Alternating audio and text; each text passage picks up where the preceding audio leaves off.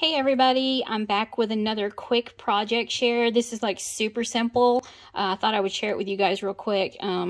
Most of you probably have these dies in your collection because they're new this year and they're oh so cute. So these are from Kscraft and they are the little bunny bows which create a bow like that. And of course I'm popping this thing on everything. It's so cute.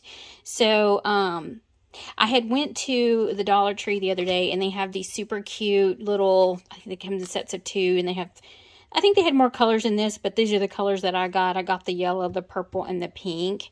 And so anyway, I picked these up because I thought these would be really easy to embellish and they're super cute. And then, I mean, there's a lot of different things you could do with them. You could add them to a gift bag. You could just make a gift out of them. They're super cute.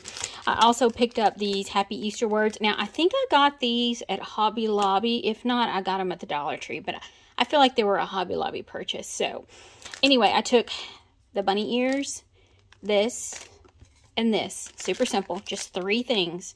And created this. It's super cute. Thinking about changing the ribbon out just to something a little bit cuter. But like, how easy was that? Now, I distressed my little egg. As you can see, the egg, see the edges and everything look a little different. I distressed the egg a little bit just so it would have a little more shabby chic look. I just like that look. I think it's cute. But yeah, simply just, I mean, super simple. I mean, obviously. So I took this, added the little thing there. Sorry about the crinkle. And then just took one of these. And voila. So easy, right?